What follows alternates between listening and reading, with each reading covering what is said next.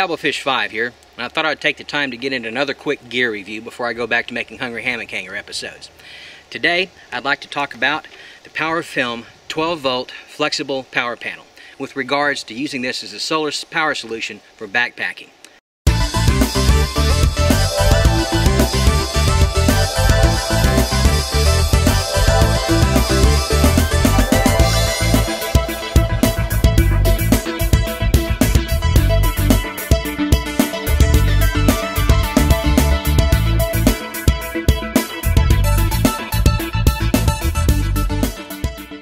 So that's what the panel looks like up close. It's a fairly large panel, but it doesn't really weigh much. Probably about, I don't know, 12 ounces or so, and that's not including any of the extra cables that you would have to get.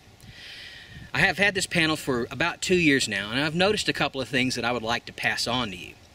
First off, while you can plug your smartphones in and have them charge, and it does work, if you're moving along with your pack, and you have this tied on the back of your pack, and you're walking, especially in a wooded area, once you get into the shaded areas, once that panel starts putting a certain voltage across, the phone thinks, or your device will think, that it's been unplugged from a charger, and your screen comes on. So what ends up happening is, over time, as you're moving along, you actually discharge your phone. You'll actually end up with a lot less battery power on your phone, and you're not really charging it at all. So a good solution is instead of plugging your phone in directly, is to actually buy an extra, like a USB charging battery. Brunton sells these. There's quite a few companies out there that sell these batteries, and they're around $50-ish for. You'll also need to get another 12-volt DC adapter and another plug that would fit into this device. That way you can walk along and charge your battery and use the battery charge to charge your other devices, whether that be a phone or one of the e-readers or whatever you're carrying out there with you. This is a Brunton 3.5 amp hour battery, and from a battery being dead, this takes about 6 to 8 hours to charge with my panel. So I can get a full charge typically as I'm hiking along just fine. And one of these batteries will actually charge my cell phone twice before I have to recharge it. So I never let this go dry, so I've got 2 charges and I can keep recharging through the day. I also use my panel for recharging my camera batteries. I'm a big video buff, so I have 2 batteries with me that I always rotate on and keep charged, and I charge them with actually another adapter and another plug-in that I have to carry with me to keep those charged. So, this is a good idea. Let me show you actually how I plug that in and make this work. It's real simple and easy to do.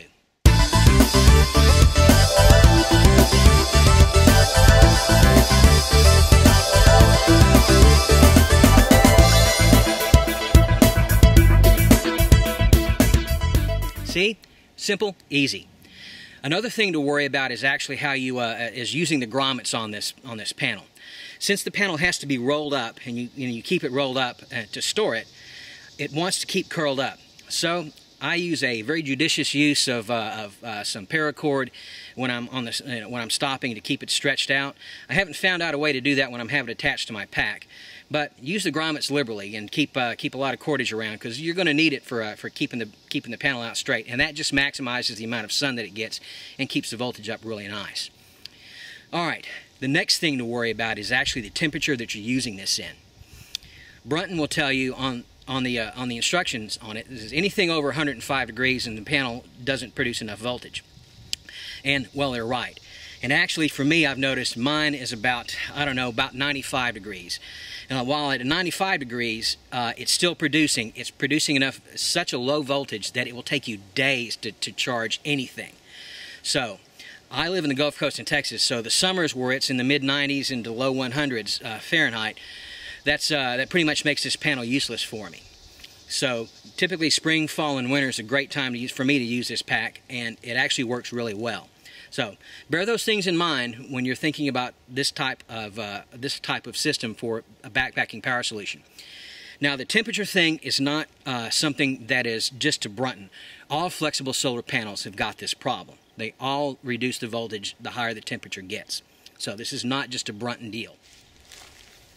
Okay, let's talk about the pros and cons of this device. The pros. The pro is on this device is that it works, and it works great. If you're in the right temperatures, you can stay out pretty much indefinitely and keep all your batteries charged. If you do it right, No power problems at all. I could be out here forever and not have any problems with power. They'll find my lifeless body on the side of the trail, but my batteries are going to be 100% charged. The cons. Well, one big con is the temperature on this. The temperature, as it goes up, less useful. So this is not a four-season, for me anyway. I live in an area where this is not a four-season device I would want to carry with me. The next con is a pretty big con. The con is cost.